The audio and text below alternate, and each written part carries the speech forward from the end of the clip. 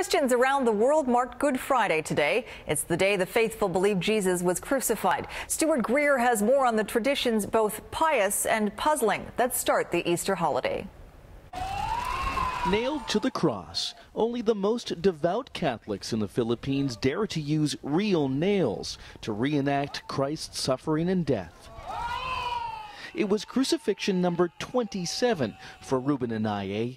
It's all part of showing gratitude, he says, for surviving a fall years ago as a construction worker. It's intriguing and fascinating what makes people do something like this.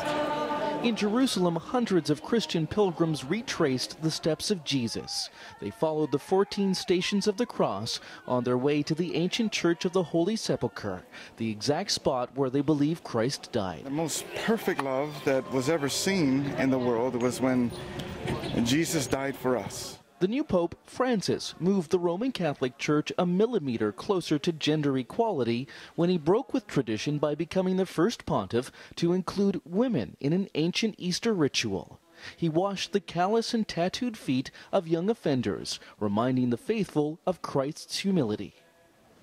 Elsewhere in Europe, it was less religious and a little more commercial. Thousands gathered in colorful Easter markets, which brightened up what so far has been a bleak and icy spring. In Prague, a treasure trove of elaborately painted ornamental eggs were on display. And no Easter here would be complete without one of these, a Pomlaska, a decorated willow whip.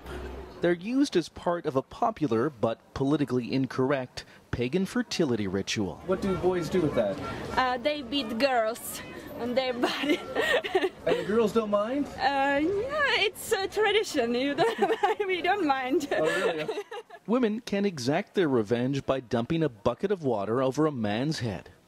Maybe it's safer then to celebrate Easter French style instead, with some of the newly unveiled chocolate sculptures of chickens, hedgehogs, and mice, and whatever this is. Stuart Greer, Global News, Prague.